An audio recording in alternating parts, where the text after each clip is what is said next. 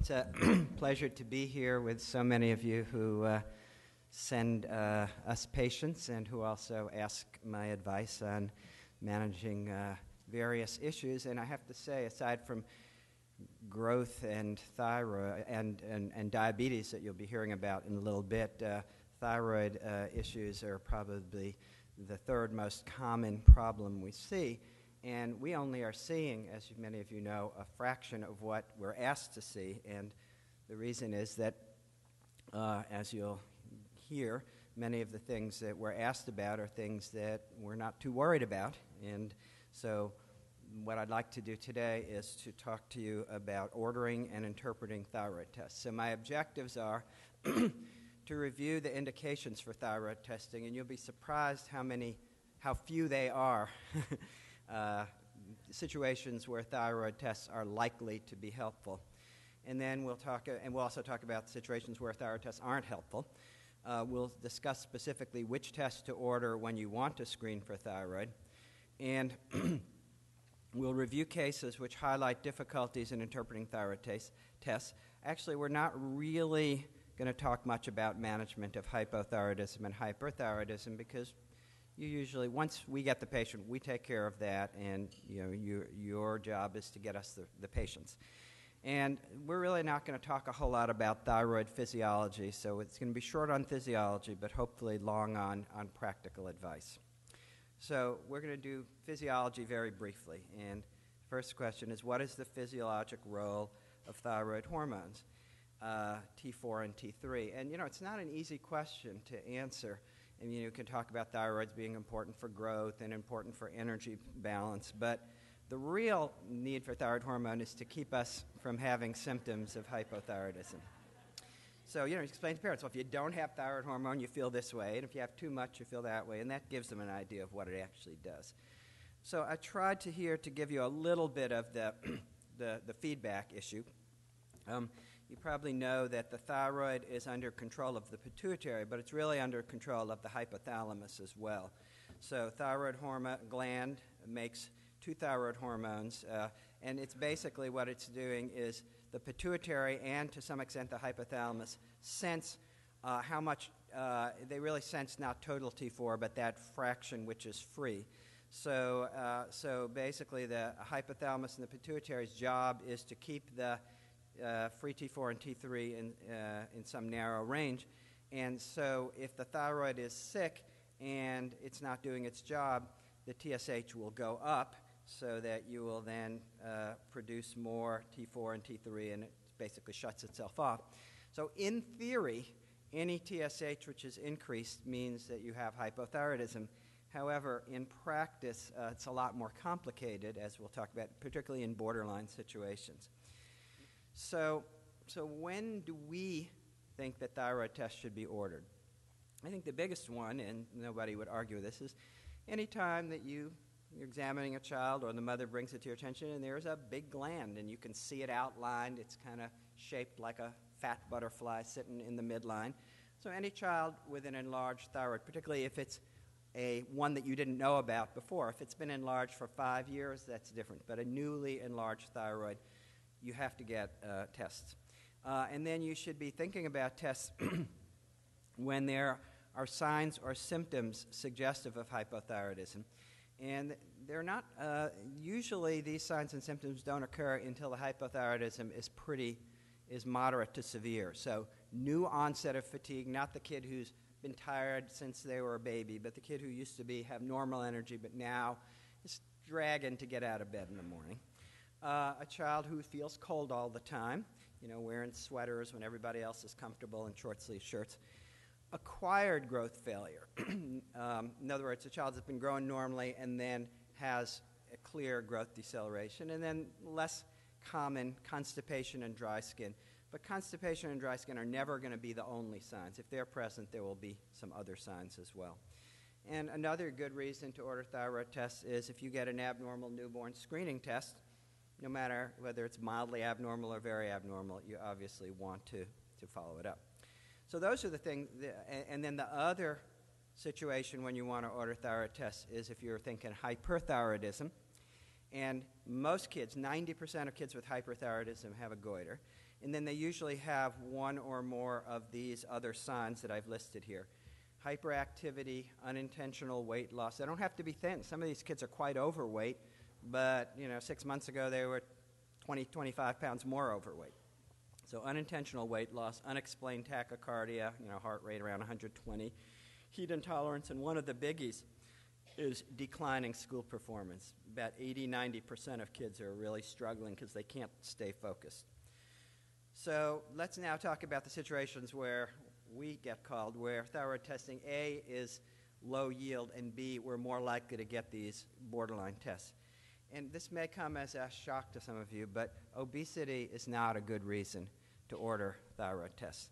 The reason is that even, and studies have shown this, we have data that we've developed on our own from our patients, that even severe hypothyroidism causes only a modest weight gain, and we're talking 5 or 10 pounds. And that weight gain is not fat, it's water. These patients come in looking puffy and edematous. You treat them with thyroid hormone, their face thins down, but that's not fat, that's water. So the typical 50-pound overweight patient that you have is not overweight because of hypothyroidism.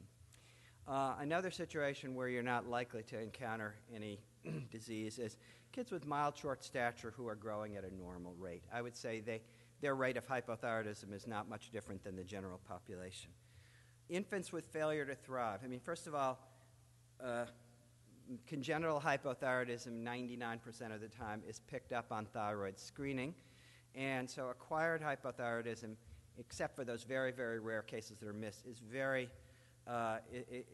it usually doesn't start until about 3 years of age, autoimmune thyroiditis. So the infant with failure to thrive really is very unlikely to have a thyroid issue. Another one that we hear about all the time is that parents come in and demand that you screen their child because there's a relative that has thyroid disease. Well, yes, the child, if the mother and the grandmother have it, the child's risk is increased. It's still not very high.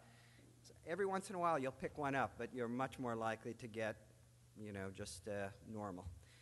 Menstrual abnormalities, I wouldn't say never, but it's really rare that menstrual abnormalities are, and if menstrual abnormalities are caused by hypothyroidism, it's got to be so severe that other manifestations would be present. And similarly, you see a lot of kids who are overactive, but if you're just overactive, you don't have a goiter, tachycardia, or anything else, you're not likely to find anything on thyroid. So when you finally decide that you are going to order thyroid tests, which tests should you order? Well, the TSH is the single most useful test. And the normal range, unfortunately, they keep shrinking the normal range. It used to be about 0.3 to 5.5, then it became 0.5 to 5. Lately, it's like 0.6 to 4.4. So as the TSH range shrinks, we get more and more kids who are outside of it. But that's obviously a test you need. And then we would suggest it be backed up by a free T4. And the reason why we suggest a free T4 rather than the total T4 is that free T4, which is the active, the 0.03% of your thyroid hormone that's actually active and available to get into your cells, it's not affected by high or low levels of thyroid binding protein. The classic example is a teenager who has a T4 of 15 and a normal TSH. Well, that teen is probably on oral contraceptives, which increase TBG levels. So if you only got a free T4, you wouldn't even know about the high total T4. One of the problems with free T4s, though, is each lab has a somewhat different normal range, so you really have to pay attention to it. But in most labs, like Quest, it's about 0.9 to 1.6. The free T4s can be off. They're not perfect. There is a more accurate method that's called free T4 by equilibrium dialysis, and I will sometimes recommend you do it if you've gotten an abnormal free T4 by the direct method, but it's more expensive and it's not really what we use for screening. So just a standard free T4, also called the direct or non-dialysis method, is what we would recommend. So a lot of people still do T4, and you can do a T4, but it's less reliable than the free T4 because it's affected by changes in binding protein. And you have to be aware that free T4 levels, that total T4 levels are age dependent. And some labs will give you the age-related normals, But in some labs, they'll only give you the adult normal range, which is 5 to 12. So if you get a 1-year-old with a T4 of 13, you'll say, aha, that's too high, but it's really actually perfectly appropriate for a 1-year-old. So, it used to be that free T4 assays were more expensive and less available, but now they're not much more expensive. They're widely available. So there really isn't any good reason to do a total T4 when you can order a free T4 and a TSH. So which tests should you not use for screening purposes? And a lot of the requests that we get are because people do tests that aren't helpful. Unfortunately, the T3 level is a bad test. It's not infrequently mildly elevated when all of the other thyroid tests are completely fine. So it's a little fussy.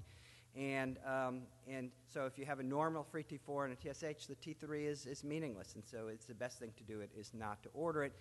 The only time it's really helpful is if you have clear-cut hyperthyroidism, but then the free T4 is going to be high too. Do not order the free T3. Not only is it no more helpful than the T3, but it's a lot more expensive. So don't order.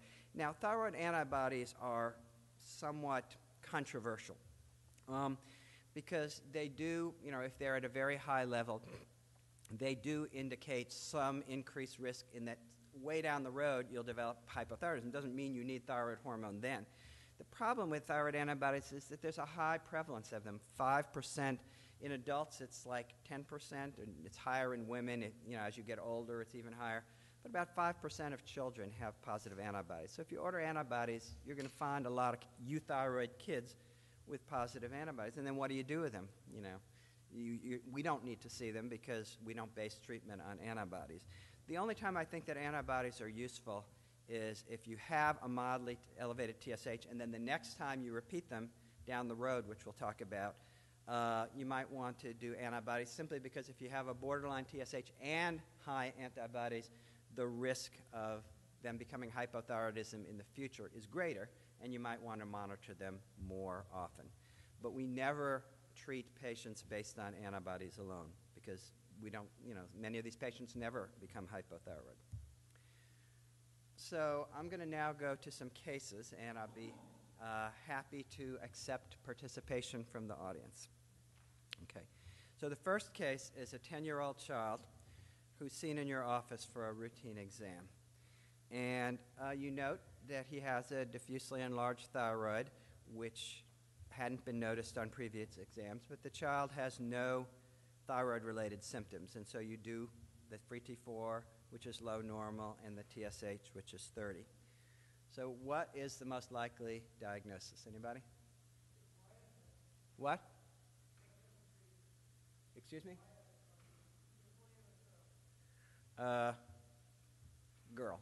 It shouldn't make a difference for this case. Either way. Most likely diagnosis? Yeah, this is a classic presentation of Hashimoto's or autoimmune thyroiditis. And it's not hard to figure out why the patient is asymptomatic because the symptoms don't relate to the TSH being 30. The symptoms relate to how low the free T4 is. And although this free T4 is clearly low for this child probably a year ago had a free T4 of 1.2.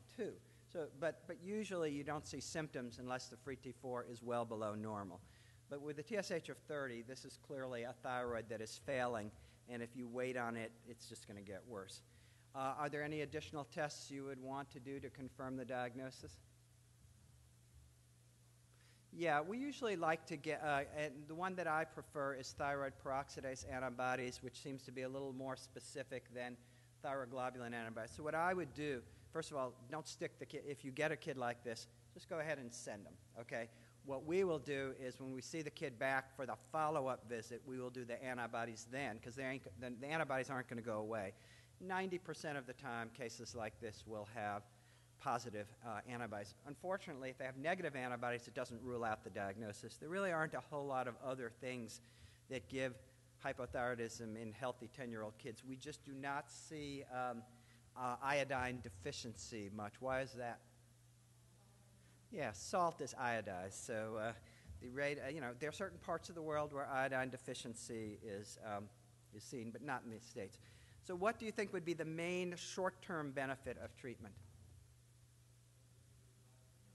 The size of the gland should shrink. It doesn't go away, but that's what I tell the parents is, if the gland is this big across, next time it'll be about that big. So, in the long term, obviously, you're preventing this child from becoming hypothyroid, but in the short term, I would tell the parents that the gland is going to shrink. Because the gland is growing because it's being stimulated by TSH, but when you normalize the TSH, the gland will usually shrink. All right. So you order thyroid tests on a 5-year-old boy who's growing at the 5th percentile, and so you want to make sure you're not missing anything. And his exam is normal. There's no goiter. The free T4 is 1.3, which is normal. The TSH is a bit low. So the question is this child have either established or early hyperthyroidism, and does he need to see an endocrinologist? Any volunteers? It's 10th percentile.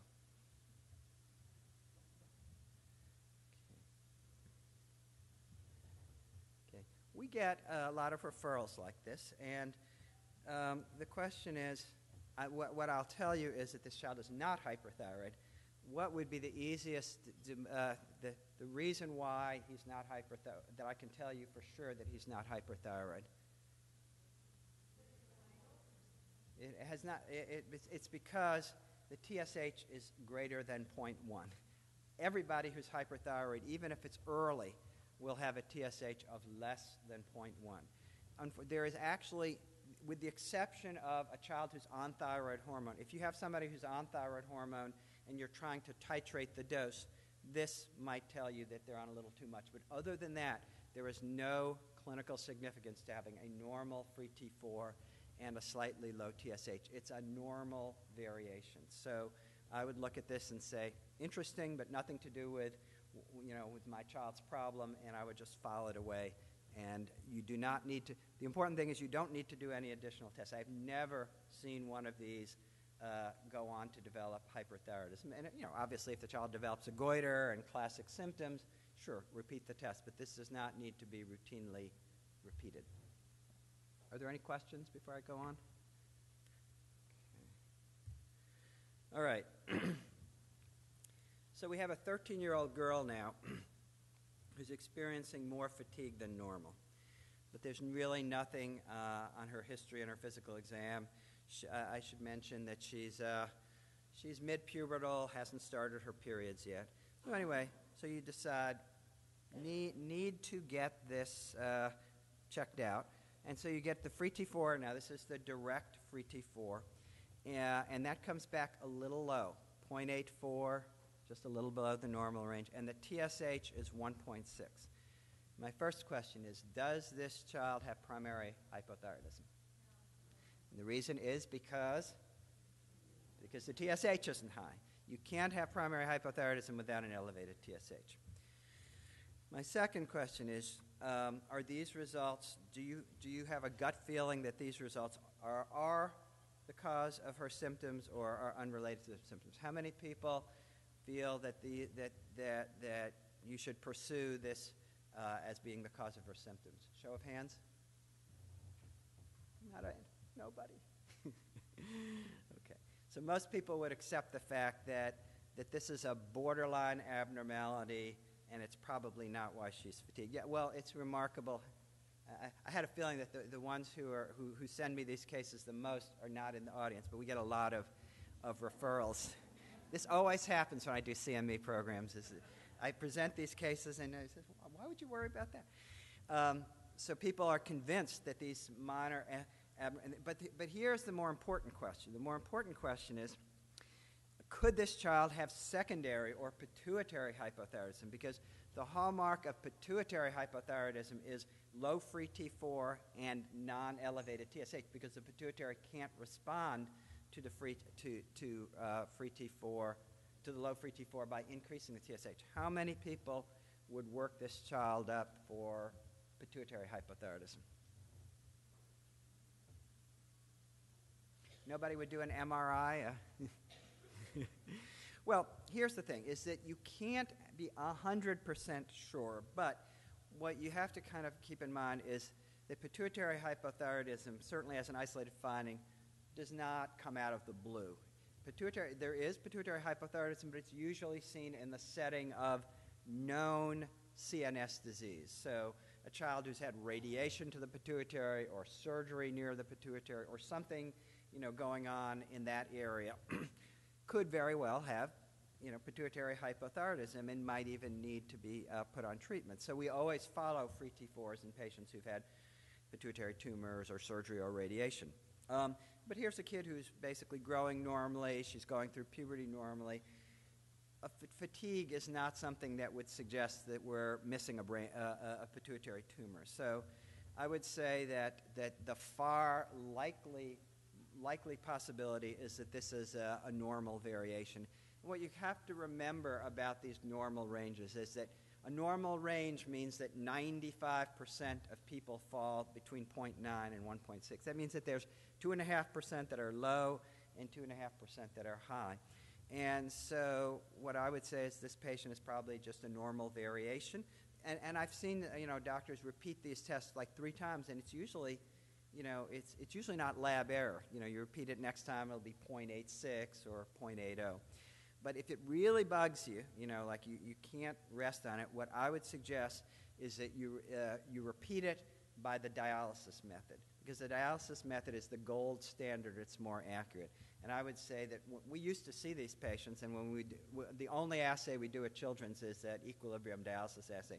And every time we saw one of these kids with a low free T4, we would do it in Children's, and it would be normal. So I finally decided we don't need to see we're not doing these patients any good. So you can either write it off as a normal variant or do the equilibrium dialysis, and then I would quit. If the equilibrium dialysis test is low, or if it's getting lower, then we'll figure out a way to see the child. Any questions? Okay, the next one is the biggie. This is one that takes a lot of our time. So here's the scenario. You decide that as part of your obesity workup, you need to rule out hypothyroidism. So we've got the linear growth is fine. As are most obese patients, the child is on the tall side, increasing along the 90th percentile. We'll just say that the BMI is 28. And so you do a free T4, which is normal, and the TSH is 6.5. So there's no goiter, and the exam is normal, except for the obesity.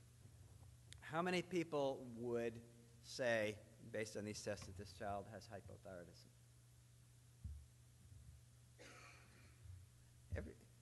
Everybody wants me to see these patients, so somebody must be worried about this. Okay. Well, how many? Well, the next one is kind of it's a sort of a semantic issue. Should we call this subclinical hypothyroidism?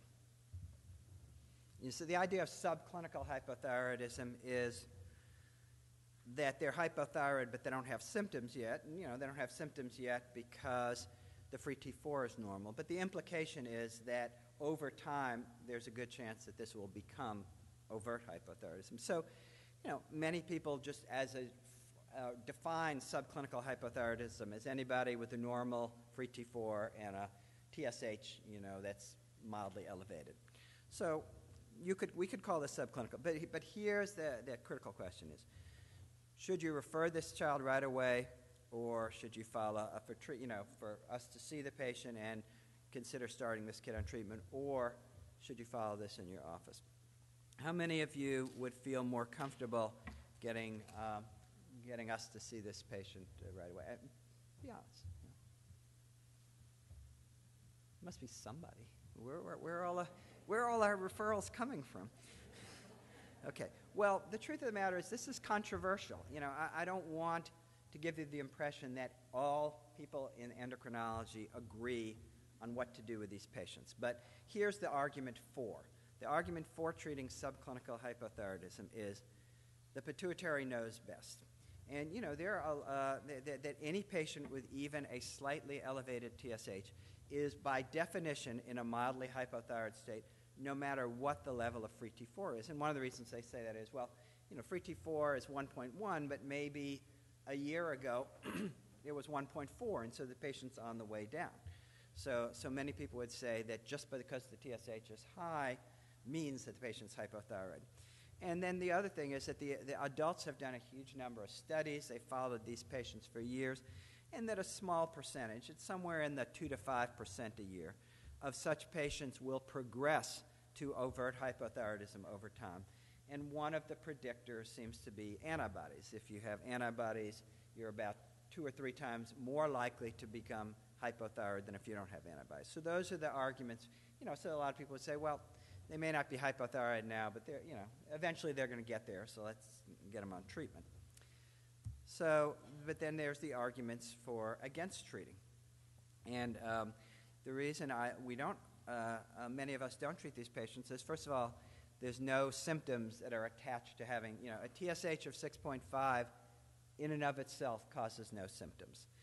And here's where the critical piece here is that experience, and I will show you some of this experience in a minute, suggests that most patients with mildly elevated TSH show no evidence of progression over many years of follow-up, although the TSH will sometimes return to normal, but it often remains in that borderline level.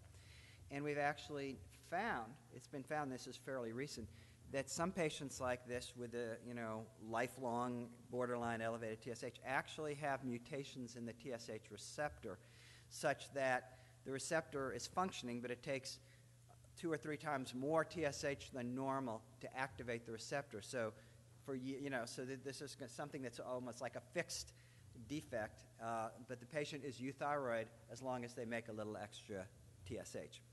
And the other reason for not treating is that if you have a borderline TSH and a goiter, that suggests that the thyroid might be sick. It doesn't prove it, but it's more possible. But few of these patients, and you correct me if I'm wrong because you've all seen these patients, few of these patients with the borderline TSH actually have a goiter. And some of them do, and we do see those. Anyway, so if you put these patients on thyroid hormone, you will normalize the TSH, but it's really uncommon that the parents or the patients report any benefit. I've treated, occasionally treat one of these patients, and if they're tired, they're usually still tired. Occasionally they'll say, oh my God, I put them on, another doctor put my child on thyroid hormone, and it's just amazing. Well, how much of that is placebo effect? If I was the other doctor and I said, your fatigue is from your TSH of 6 and you're going to feel better, some patients will feel better just because you tell them they're going to feel better. So my feeling about this is that treating patients like this may normalize the TSH, but what you're really doing is treating the number and not the patient. So now I'm going to show you some actual data, and this was published a year ago. And it's data from Israel. They actually have a database from one of their large insurance companies. They had 10,000 patients that had TSH levels done, and then what they did was they categorized them according to what happened in the future. And they basically had follow-up TSH levels up to 5 years later. So you had an initial TSH and then follow-up. So if you start on the right, if the initial TSH was normal, the follow-up TSH was normal almost 100% of the time. A very, very small number had borderline high TSH. This is the interesting group. If you had a TSH of between 5 and 10, and these were patients that by and large were not being treated unless they also had low free T4. Of the patients between 5 and 10, about 30% of them had a persistently elevated TSH. Look at this. Over 70% of them had the TSH normalize. And then there was a very few down here, maybe 2 or 3%. Actually, the TSH went over 10. I'm going to ignore this because we've already dispensed with the TSH less than 0.35, but many of those normalize as well. But here's the interesting thing. Even when the TSH is over 10, a lot of those patients normalize, 40%. 35% persist, and there's about 25% that maintain high TSH, and many of those but that's a relatively small number that actually go on to require thyroid hormones. So basically, and there are other natural history studies that suggest that the majority of these patients do not become hypothyroid over a several-year follow-up. And then we actually did a study at Children's that I wanted to share with you. What we basically did was I had noticed that there were a lot of patients that I was seeing at Children's who were started on thyroid hormone by a physician who's mostly by a physician who's no longer with us. But this physician would treat a lot of these patients with normal free T4 and mildly elevated TSH. And the TSHs were mostly less than 20, but there were some newborns that had TSHs in the 20 to 40 range, which is kind of borderline for newborn. Anyway, over time, many of these patients were either on the same dose of thyroid hormone as before or had actually had a decrease of thyroid hormone. So I took this subset of patients. What we analyzed is that there was a subset of patients that were on a fairly small dose and had a normal TSH, and the dose was usually 25 to 50 micrograms a day. And I told the parents that I wanted their children to come off thyroid hormone for a month and be retested. It turns out that the majority of these patients, about 60%, had been started on thyroid hormone in the first year of life. And what we found was that the highest initial TSH, so some of these patients had moderately high TSHs. The highest initial TSH was 6 to 9 in a quarter of them, 10 to 20, 20 to 40, greater than 40 in some of them, and a fair number of them had Down syndrome.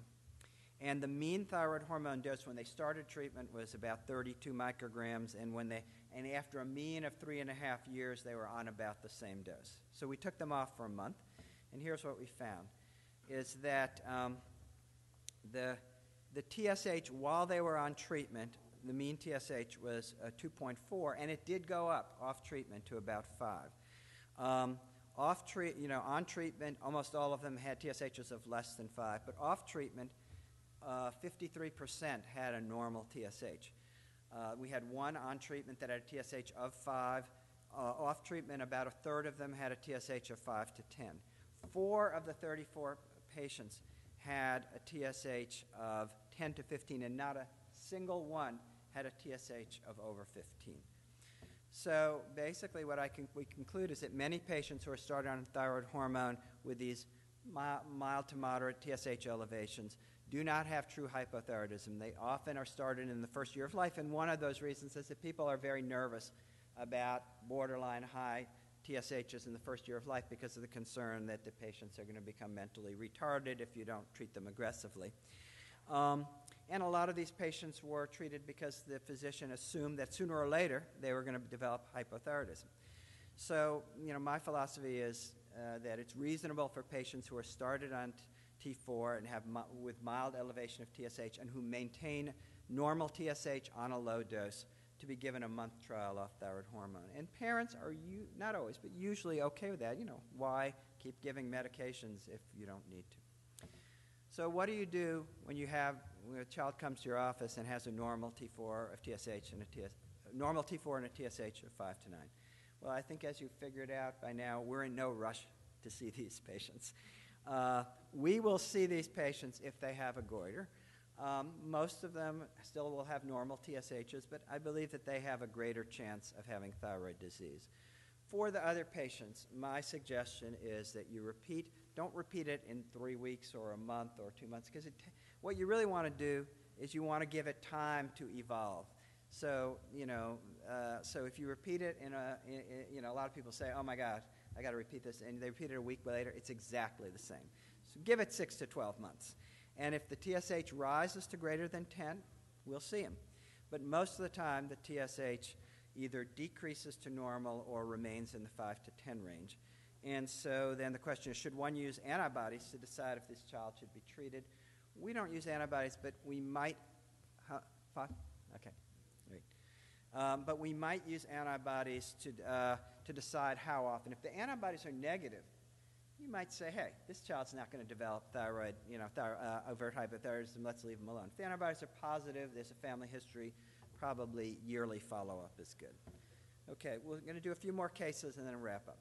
So here's a girl who has complained of irregular periods and has a free T4 of 1.72 and a TSH of 1.1. What would you tell the parents?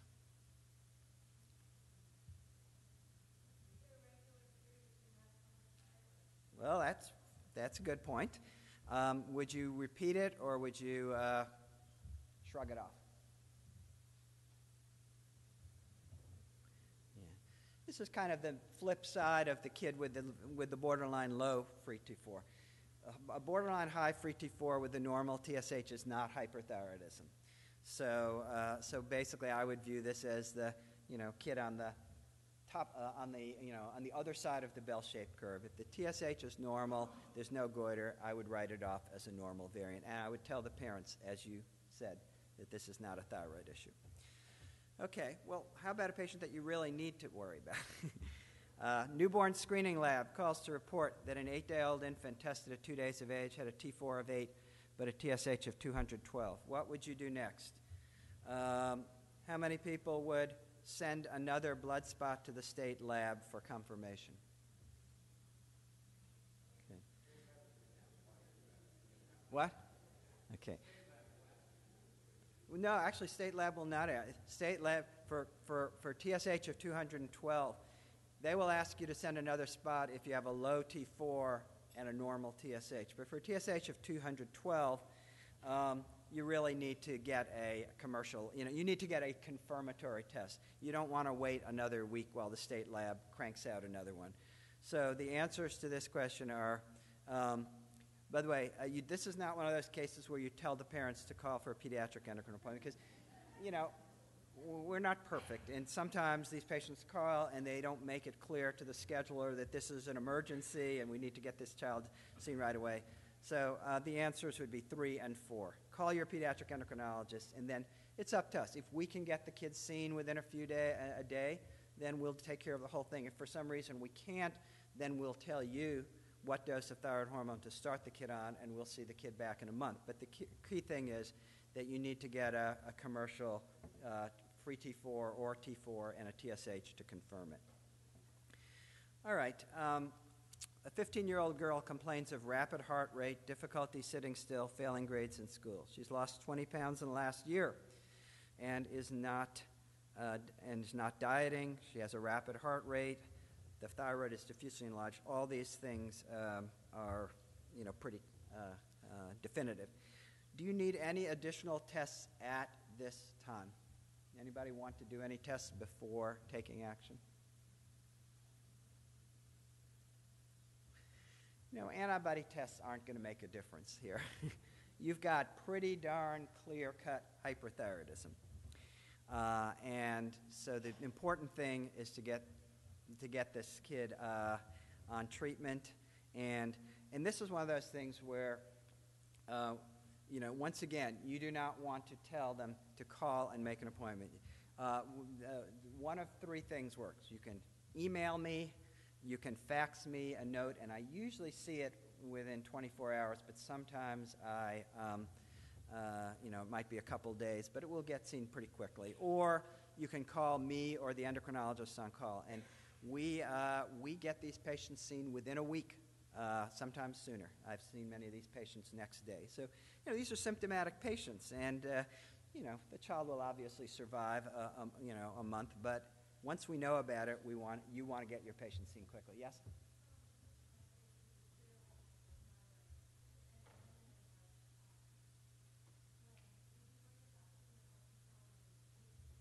Yeah. No, cancer does not give you these kind of symptoms in a diffusely enlarged thyroid. On rare occasions, you can have hyperthyroidism due to a hot nodule.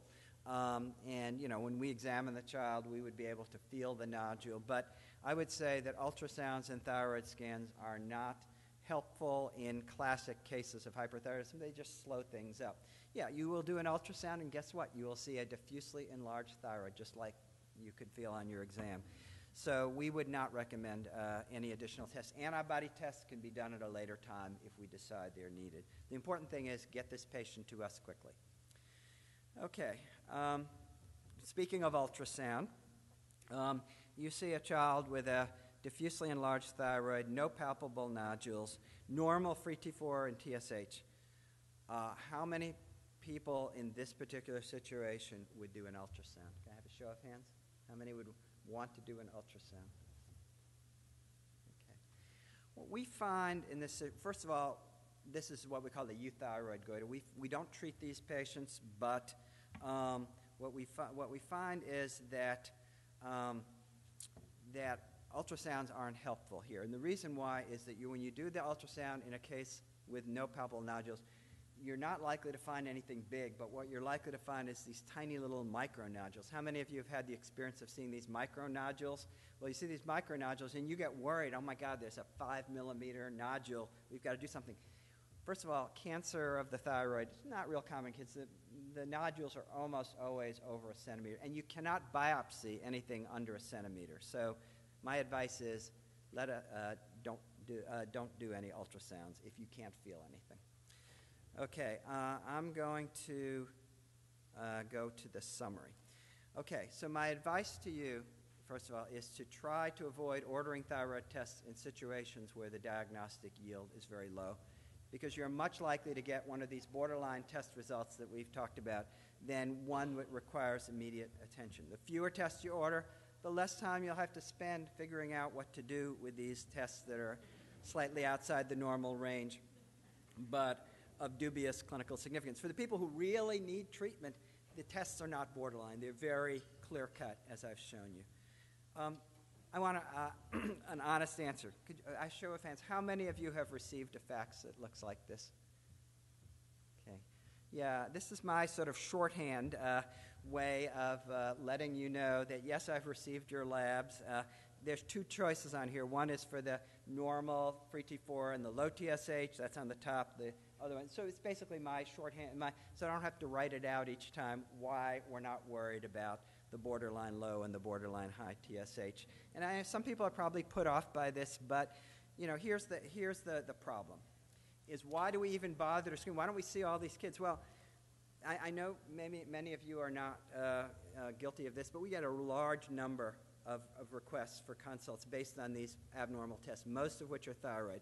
And I can usually tell just by looking at the test results that these kids are not likely to need treatment. So when parents tell our schedulers that the request is based on an abnormal lab, that's when you get called and asked to fax us the lab. By the way, it is helpful if when you fax the lab you put in why you did the labs to begin with, because a lot of times we sit there looking at the labs trying to base, looks like they ordered lipids and an insulin level and a glucose, must be an obese kid. So we try to figure it out. But anyway, how many such requests do we get? Well, we tracked this for 3 months, and we had 64 requests in 3 months related to a normal T4 and a TSH between 5 and 9. That's over 20 a month. And actually, it's worse because they lowered the TSH range to 4.4. So now we're getting the 4.5s and the 4.6. So of those 64, 5 of them had goiters and were given appointments. The other 59 did not have. And we also had 16 requests for other thyroid abnormalities, such as we've discussed here. So should we try to see these patients? Well, right now, as many of you know, the wait time, it's better than it used to be, but it's still 1 to 3 months depending on locations. And a lot of you feel that this is too long to wait. Well, if we scheduled everybody who requested an appointment, the wait time for patients that we might actually be able to help, the kids with short stature, precocious puberty, miscellaneous endocrine problems, would be greater, and you would not be any happier. So my advice is to understand why we have this process. I know it's a little frustrating at times, but when thyroid problems are urgent, I think you'll agree that we take it very seriously. So when does it work we consider urgent? If the free T4 is low and the TSH is greater than 20, those patients will start to feel better a week or two after starting, and then the moderate to severe hyperthyroidism, usually within 4 to 6 weeks, they'll feel better.